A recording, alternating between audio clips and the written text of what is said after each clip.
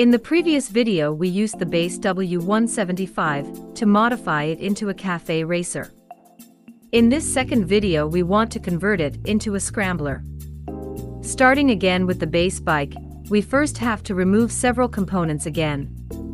Same as before, we remove the original mirrors, the front turn signals, the headlight, as well as the entire rear fender, which also includes the license plate holder, tail light, and the rear turn signals.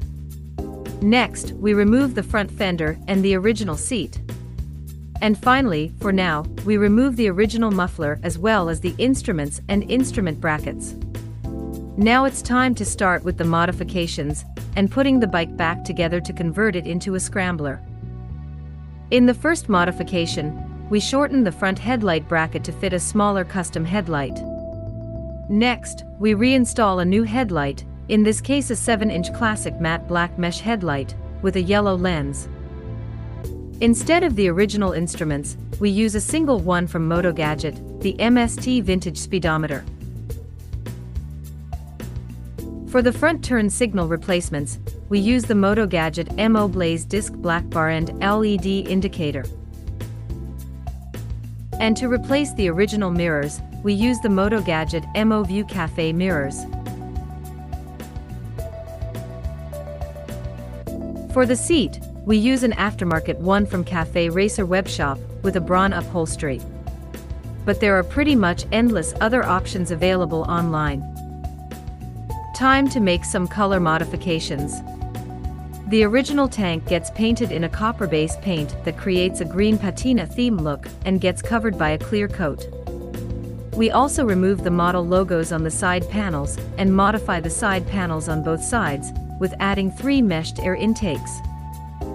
In the next step, we replace the original rear fender we used before with a new, Enduro-style, high-mounted and shorter, black rear fender. And we also add a new vintage LED brake and taillight on top of the fender. Instead of the original muffler, we install a custom shorter, matte black side muffler. The original tires are replaced with Bridgestone Batlax Adventure Cross Axe 41, which also provide a bigger profile. In the next step, we install a higher and smaller, more motocross style front fender. And to match the rest of the bike a little better, we paint the inside of the front disc in black as well. Some of the 2023 models have that already. Next, we wrap the front part of the exhaust system with black exhaust tape. And finally, we install a black painted skid plate and side guards to protect the engine. This concludes today's design ideas and modifications of a Kawasaki W175 into a scrambler. I hope you enjoyed the video. Please subscribe to the channel, and thanks for watching.